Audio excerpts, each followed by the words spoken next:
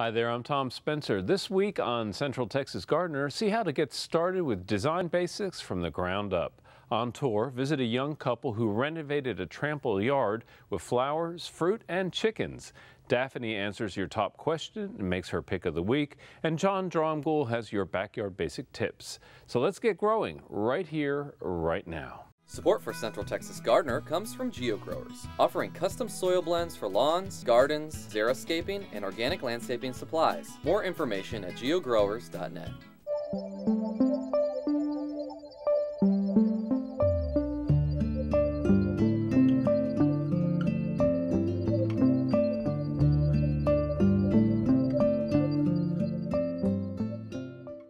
As I know from my own experience, starting a garden from scratch is a creative and rewarding adventure. See how this young couple renovated a trampled yard with flowers, food, and chickens. Building a home for chickens wasn't the first project on the list when Molly O'Halloran and David Brearley bought a house dating from 1915 on Austin's east side. In my memory, it was Dave's idea, and in his memory, it was my idea. So we must have both wanted chickens. Well, it's living in the neighborhood because it's true. You hear roosters in the morning. You hear roosters right now. and then you see them, and we'd you're be biking walking around, the alleys or and stuff like that. chickens in some cases, areas. Literally feral chickens. They're beautiful. And yeah, so we and then we saw them at Callahan's, and like I said, it was Molly's idea to get the chickens. But restoring their coop came first, especially its front yard on high-impact deadline. We were getting married within a year of moving to Austin, and we were going to have the wedding kind of in the neighborhood, and we were going to have a wedding party, like a party at the house. So we needed to do something sort of in a hurry. With yards of decomposed granite, walkways, and new plants, they spared their guests the before picture. And then the front and backyards were basically, dirt. People used to park their cars and work on their cars in the front yard. So we're pretty much starting from scratch. We built some berms in the front for cactus just because everything was so flat and monochromatic. And we didn't want to have to pay to haul off extra dirt that we had on the property. So we mounded things up, and that's why the cactus are doing so nicely in the front. As time went by, they added more water-wise plants, bypassing monochromatic with textural heights that define but don't hinder, and distinctive attention that doesn't suffocate the house with clutter.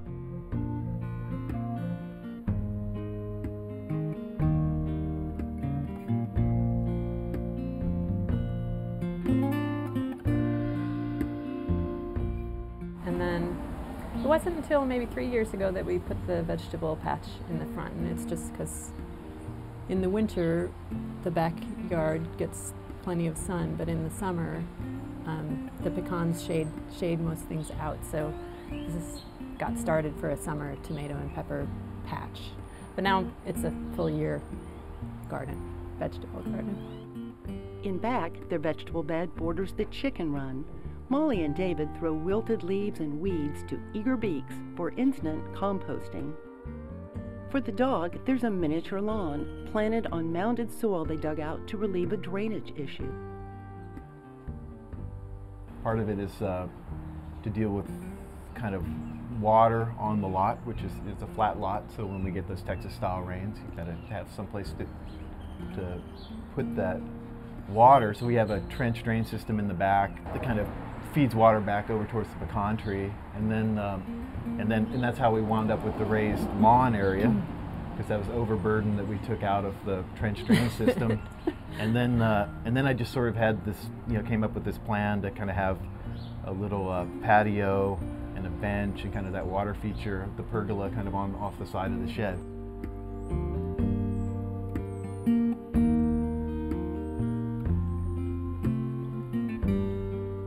Makes a nice path from the house out to the chicken coop.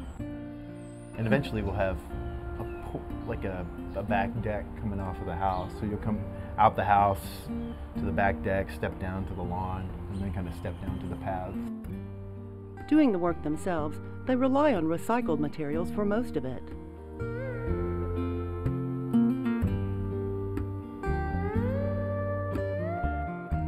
The restore, we go to the restore All all the the time. time. Our chicken All coops. the shed got built out of the restore. And the chicken coop coop. entirely from the restore. Yeah. Recycled galvanized metal and all the lumber.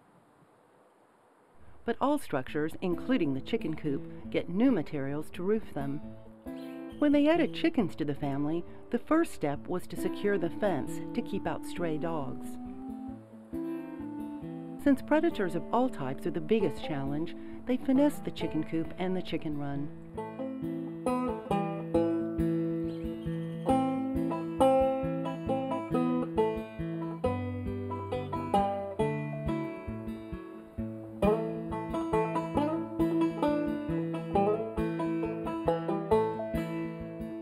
So we dug down around when we were building the coop, we dug trenches all around the perimeter and buried hardware cloth, quarter inch, I think. Well, it's hardware maybe, cloth. yeah, it doesn't have to be So super tight things mesh can't underneath burrow there. in. And then you'll see that two sides of the coop are open to the air, but they're double wrapped with chicken wires, so things can't crawl in And hardware that cloth. way. Yeah. But it's ventilated really well. But we did have to protect them from hawks. When the leaves would come off the trees, the hawks would see the birds and then they would try to land in the backyard. So we put up a bird netting. An automatic coop door on a carefully set timer comes in handy if Molly and David must be away at roosting time. The chickens pay for the room and board as compost turners. The bins are kind of wrapped with hardware cloth, but they're open to the front. So you can kind of mound stuff up and the chickens will get in there and kind of pull it down and scratch it out. And then, and essentially they're kind of mixing the compost for you, doing the work that like we wouldn't do, to be honest. Yeah. And, it's and getting then turned much better with the open fronts than it ever was before. And then at certain times of the year they get to come out and scratch around the backyard and in the lawn and kind of in the remnants of the garden, things of that nature. We let them out for little vacations so they can, when we're between garden seasons or like if we something like that. Cover crop. We started doing cover crops a little bit more this year.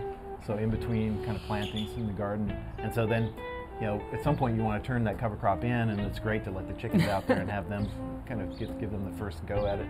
Because they love to just, peck and scratch and stuff, and, eat green leaves. What they eat makes a difference in the eggs that Molly and David will never have to buy again.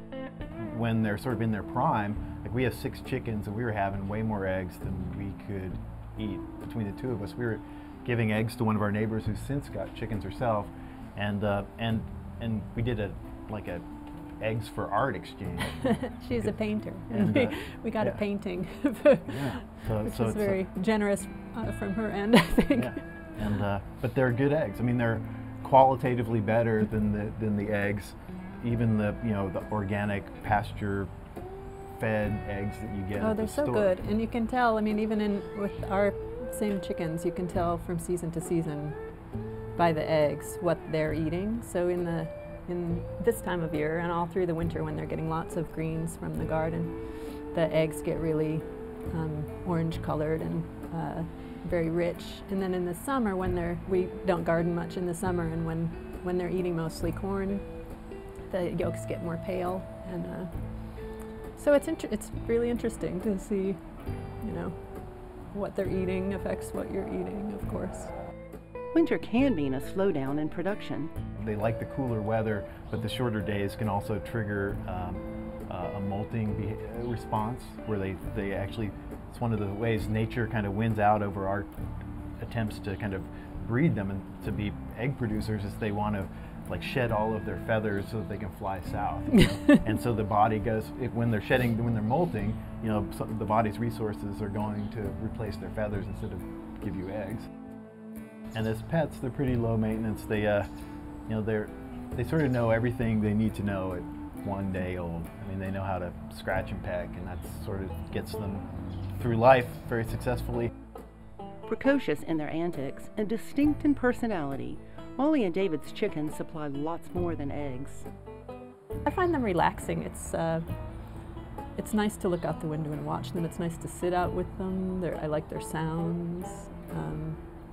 When you're working in the garden or raking, like they get really excited when they see a rake come out because it's stirring stuff up, the bugs and worms. They love to eat when we find grubs or anything. They love to, we call them over and they come running for the grubs. They're funny. It just adds a touch of energy and humor to the place, I think. Thank you, Molly and David. They have a fabulous garden, and I love what they've done with their energy, their passion, their creativity. They found their own groove in their garden world, and I thank them very much. I'm Linda Lemusford. I'm producer of Central Texas Gardener, standing in for Tom Spencer today. And like most of you, or all of us out there, I was once a gardener who looked at the yard, and I didn't know what I had in it, didn't know what kind of grass. It was weeds, really, and I didn't know where to get started or what to do. So today I'm joined by an expert, Diana Kirby of Diana's Designs. Diana is a master gardener, a landscape designer, and a garden coach. Really, it is so fabulous to have you with us today. Thanks for having me. And so, as a gardener yourself who started, what? How did you start, first of all? I started with just a few little annuals in the garden for a little color, and it just grew from there as a passion that developed over the years, and now it's what I do for a living. So I feel very fortunate that I can do that. Yes. And so what are the things, if you could look back in the Diana that started a few years ago and say, Diana, this is what you need to do first, what would you say to yourself? I would say for new gardeners it's important to plan. Even though you may only have a budget to do a small bed or a corner somewhere, think about your whole yard in toto. Think about the trees that you want to put in, what kind of space you want to have. Do you want to have an entertaining space, or do you want to have a quiet place to sit and read a book? Do you have children who need some playroom or dogs that need room to run? Think about what you want to accomplish with your garden, and then do some planning. The planning is the hardest thing. Even now, and I know better, and I still make the mistake. You get this little tree that's, like this, or this little thing. You really have to look into the future, because you plant this tree, and in 10 years, it's going to be significant shade. And if you wanted to have a vegetable garden, or say you're thinking you were going to have a pool someday, that could be a problem. And so these days, it's very easy to find out sizes, especially with Google and Central Texas Gardener's plant list. But what are some of the other things people need to think about? We've got size, but what else? People need to think about amending their soil so they have good soil for plants to grow in. They need to consider the full size when the plants mature. They also need to look at their sun needs and their water needs and try to group plants together accordingly so that the same plants in the same bed have identical needs so that you can care for them in the same way. And that sounds so easy, but do you know, recently I met a gardener who's very experienced, actually, and they were still kind of thinking of the lessons their mother maybe had passed along, and the idea of grouping plants by water needs was not really an issue at one time so much, except that if it doesn't need much water and you put it with something that needs a lot of water, it's going to rot. Right. And you've always got to be flexible. I know I started out with sun and planted for sunny things, planted my little tree, and now that area's in shade. So you have to be willing to adapt. You have to plan ahead. It's good to, when you do your plan, you can sketch it out on a piece of paper. You can take out a garden hose and line out where you might want to have a bed. Think about things like where the shade is now or where it's going to be in a few years. And think about the plants that you like and what you want to put in there. The other thing they can do is make drawings, and I love going back to my first little garden diary. That's the other, and you're a journalist too, is document every step of the way, because 5 years from now, you may not believe this, but 5 years from now, this is like your family album. I mean, this is as important as a child or a pet, is how your garden grows, and it reflects a lot about you. But I have, I make my kind of sloppy little designs and go out with pots and stuff. What is it that you recommend to really kind of get a better handle of sizing of your space? Well, it's good to measure. And when you go to your independent nursery, talk to them about how big the plants will get and how plants can be grouped together. But what you do is take your survey, right? Your house survey. Right. And you can kind of do it like that. And so that gives you a better, kind of a better sense of that. And because I know for you, the way you started out was before you were going to have a child, you knew you were going to plan a playscape. I did. I left room in the landscape for a playscape, and I planned pretty beds, pretty garden beds all around it to kind of soften it and make it attractive for me. But I knew that we needed that playscape in there. Now, the other thing is people see so many garden designs and they can feel overwhelmed. I know that you recommend, getting pictures out of magazines and other things. You see something that catches your eye, the way you would do for furniture in your interior of a house. But what is it that they need to think about in the big scheme of it, who they are? There are a few things that are great to use as guidelines going in. Think about your personal style. Do you like clean contemporary lines? Do you like simplistic minimalist style in your home? Then you might prefer a cleaner look, a more formal look with simple hedges that are trimmed and pruned and things that are more symmetrical. If you like things a little more eclectic or you have a more free-flowing style, you might look at plants that are have long arching branches and flowing feel, or soft grasses that billow in the breeze. You might also be more interested in an asymmetrical style. Instead of straight lines in the beds, you might want a lot of curved lines and natural feel to the space that you develop. But in either style, or whatever style you prefer, what is it that kind of helps direct your eye? When I started, I would say, oh, I want a bunch of this, and I'm gonna have a bunch of that, and we're gonna do this, we're gonna do that. Yeah. And the next thing you know, you walk out and it's like, where am I going? What direction am I going in? So what do you reckon? What's an inexpensive thing without hiring a landscape architect and doing all that? It's easy to have a hodgepodge in your garden when you love plants and you like to put them in there. But it's important to think about having a focal point. You can do that very simply and inexpensively with a pretty pot, with a bird bath, or maybe it's even a plant that's a big sculptural plant, like maybe an agave on the corner of a bed, that helps direct the eye, make something a focal point of the garden, and make your landscape bed much more cohesive so that everything works off of each other. And sometimes this can be as simple as finding something crazy at a thrift store. It doesn't even have to be expensive. Sure. And that's where it brings your personality into it. That's right. It can reflect your personal style. It can be something shabby chic that you pick up at a flea market, or some piece of garden art that you bought in an expensive gallery. I mean, it really depends on whatever your personal taste is to make it your own personal garden. Now, what do you say about color? Do you like the idea of matching to your house? Do you have one kind of color, like the Gertrude Schikel white garden, or do you just get what you want? I think you need, again, to think about what you like. You can look to your personal style inside the house, too, and see what really inspires you. But you should consider the style and the color of your house. But there are a lot of different ways to go. You can go with a monochromatic style where you have some of the same hues of the same color to keep it kind of soft and delicate in the garden, or you can have bright pops of color, which look great in our hot sunny gardens here, by looking at a color wheel and looking at the colors that are across from one another on the wheel, or that form a triangle on the wheel, to see which colors work best with one another and show each other's off to their best advantage. Now, for people who maybe don't want to have a landscape designer, what is a garden coach? What do you do as a garden coach?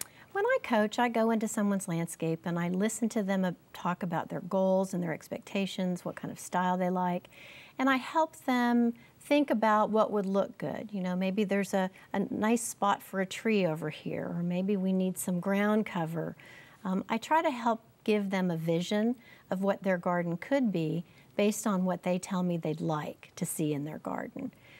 I do a little sketch, I list some plants, I give them information where they can ask personal questions, simple questions that they might not be able to do in a nursery, or information they might not be able to get out of a book. And then if they wanted to do a landscape design, just very quickly, they can get just a drawing, or they can get design and installation? They can get a design by itself and do it themselves, and they can do it over time. Or they can have us do the whole installation for them, or even do it in phases. It really depends on each individual person's need and budget. And how can they get in touch with you? They can contact me through my website at dianasdesignsaustin.com, or they can check out my blog at sharingnaturesgarden.blogspot.com. Well, thanks a lot, Diana. You've encouraged me to go out and fix some mistakes in my own garden. But right now, let's check in with our friend, Daphne Richards. Hi, I'm I'm Daphne Richards. Our question this week is, what's the difference between soil, compost, and mulch? Well, they're all used in similar ways and have a lot to contribute to our gardens. We could spend days discussing and defining soil, but one good way to think of it is the substrate that your plants grow in. Soil is made up of varying amounts of sand, silt, and clay. And if you've got a good balance of these three mineral elements, your soil is called loam. Too much clay leads to sticky, heavy soil that inhibits plant growth, and too much sand leads to leaching and a lack of water-holding capacity. Silt's somewhere in between clay and sand as far as size, texture, and effect on overall soil structure. If you're lucky, your soil also has a good amount of organic matter and a healthy microbial population. But you might be surprised to learn that a soil with only 5% organic matter is pretty fabulous, and it's hard to get even that much into your soil. Compost is pretty much all organic matter, depending on the ingredients that went into it. Grass clippings, leaves, and kitchen scraps normally. And maybe a little bit of soil if you've added some from your garden, which would be a good thing, since your soil contains the necessary microbes to break down the organic matter in your compost pile to a size and texture that's beneficial in your soil. Compost helps to increase the water-holding capacity of your soil without overdoing it. It helps to break up heavy clay soils and helps sandy soils hold a bit more water. It builds the structure of your soil, giving it just the right balance of air and water. Compost also feeds the microbial population, helping to keep them around and contributing to your overall soil health. And mulch is ground up plant parts that are not composted and are generally larger pieces than compost. Pruned tree limbs that have been processed with a chipper shredder, bark pieces, and even processing byproducts such as pecan shells and cocoa hulls can be used as mulch. Mulch is generally all carbon as opposed to compost, which contains both carbon and nitrogen. Compost may also be used as a mulch, since the primary purpose of mulch is to protect the soil from the environment by covering it.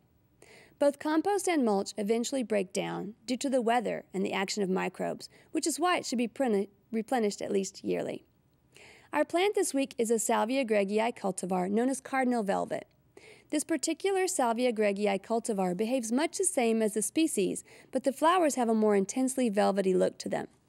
The flower is a little fuzzier, which gives it a different texture and a deeper color. Although it's a low water use plant, it will definitely perform a little better if you water it once a week during the heat of summer. Flowers from spring right on through fall with maybe a little break in the peak of the summer heat. Gets about 3 feet tall by 3 feet wide. We'd love to hear from you, so please visit klru.org/CTG to send us your questions or plants of the week from your garden. Thanks, Daphne. Now let's check in with John Dromgoole for Backyard Basics. Hello, gardening friends. Welcome to Backyard Basics.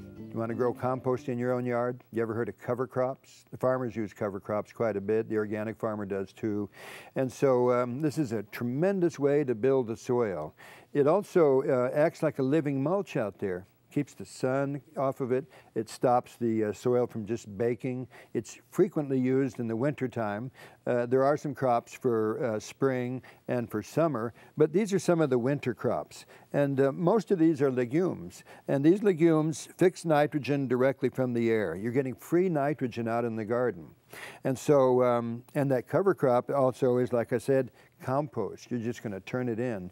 So this is Austrian winter pea right here. It's a really nice one, easy to use. You basically broadcast it out there. You need good seed soil contact. You turn the soil a bit, and then you just broadcast it in there. It doesn't need to be in rows or added by hand. It's very simple to do. Austrian winter pea is a good looking one out in the garden, and if you're going to put it to sleep for the winter, and many people do, then you would use one of these cover crops. Here's another one called vetch. You may have heard of vetch. It's a rank grower, just a big old plant, lots of organic matter, beautiful little flowers, and another one that fixes a lot of nitrogen. You know, these guys, in order to fix nitrogen, need to be inoculated. And so this inoculant that we use out here is used specifically on different kinds, actually. And this will then allow it to fix even more nitrogen than it would naturally. And I like this big growth that they put on. You know, here's one that's really nice. This is clover, crimson clover. This is a nice little clumping plant. You can use it out in the garden. And as spring comes around, beautiful red flowers on it, just gorgeous red flowers. Some of the folks that use a lot of herbs use a red clover blossom as a blood purifier. Check it out some more, make sure that I'm right, but it's used in that way. And so this is another beautiful one to put out in the garden, fixing a lot of nitrogen in the soil, a massive amount of organic matter. Before these things really get off into their bloom cycle, you can cut them off and let them dry a little bit, lay on the soil, and then you work it in there. And it helps to hold that nitrogen in place and actually builds that tremendous soil of ours. Here's one that many folks will use. This is Elbon rye. One of the benefits of Elbon is it gets to be a great big old plant, bigger than any of these, and it helps control nematodes. We have nematode problems here and there, and the Elbon rye is one that does that. You need to till it in rather quickly, though, because if it gets too big, it's hard to till in. So there's some ideas for you. If you're putting your garden to sleep or a portion of it during the wintertime, these are the exact plants and seeds that you might use out in your garden. For Backyard Basics, I'm John Dromgoole. I'll see you next week. Find out more at klru.org/CTG and check out our Facebook page too. Next week, take a look at ground covers. Until then, I'll see you in the garden.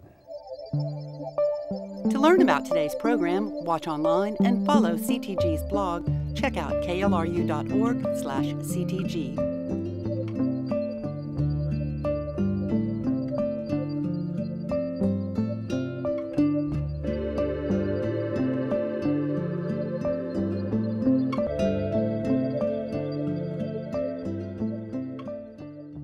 Support for Central Texas Gardener comes from GeoGrowers, offering custom soil blends for lawns, gardens, xeriscaping, and organic landscaping supplies. More information at geogrowers.net.